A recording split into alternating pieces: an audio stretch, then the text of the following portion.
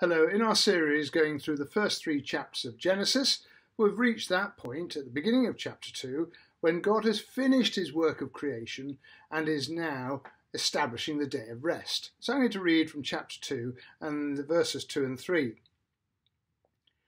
By the 7th day God had finished the work he had been doing, so on the 7th day he rested from all his work. And God blessed the 7th day and made it holy, because on it he rested from all the work of creating that he had done. One of the trick questions you often get in a biblical questionnaire is how many days did it take God to create the heavens and the earth? And typically somebody might say 7.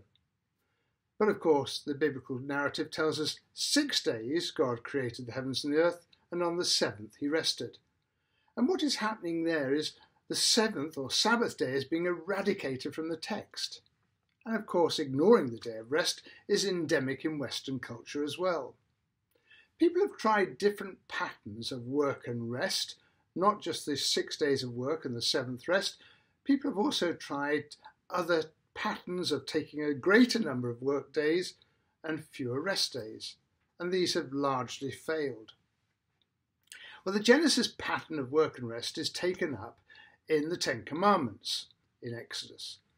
And there we have it prescribed that as God worked for 6 days and rested on the 7th, so should we.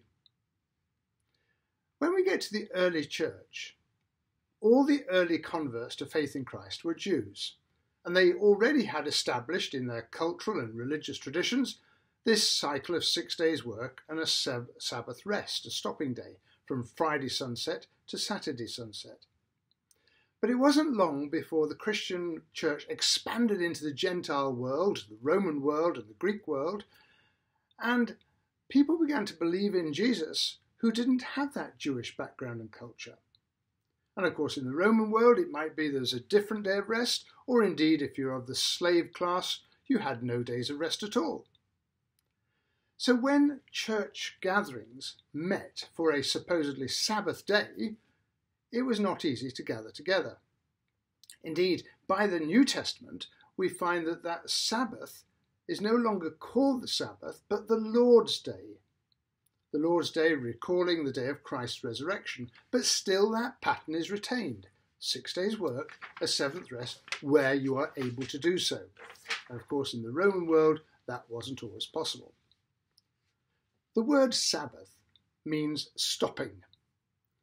And it doesn't mean that we just become inactive, inert, do absolutely nothing. What it means is that we have a stopping day, which contrasts with the work day. And you might think of this as breaking down into a major part of one's week and a minor part of one's week. Let me give you an example. If by profession I was a landscape gardener, then on my stopping day, I would not engage in gardening maybe. If, however, say I was a teacher, I might on my stopping day get involved in some gardening because that would be a leisurely stopping activity for me. Now, a common stopping time enables Christians to meet together for worship and fellowship and teaching.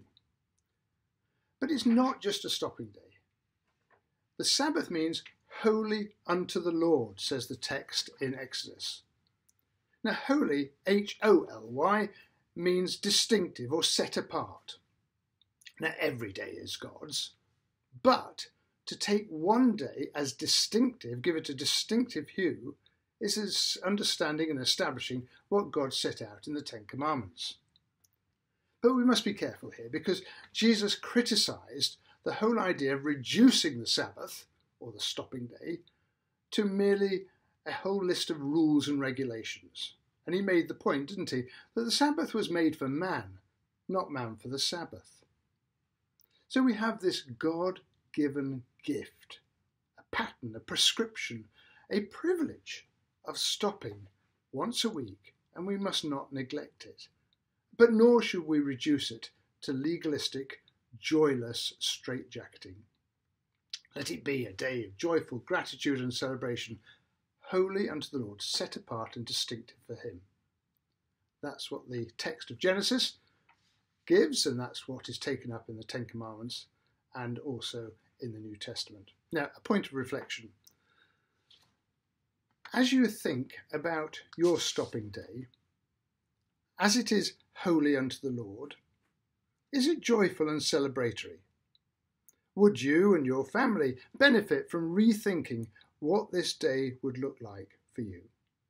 Well, thank you for listening to this, the latest talk in Genesis, the first 3 chapters.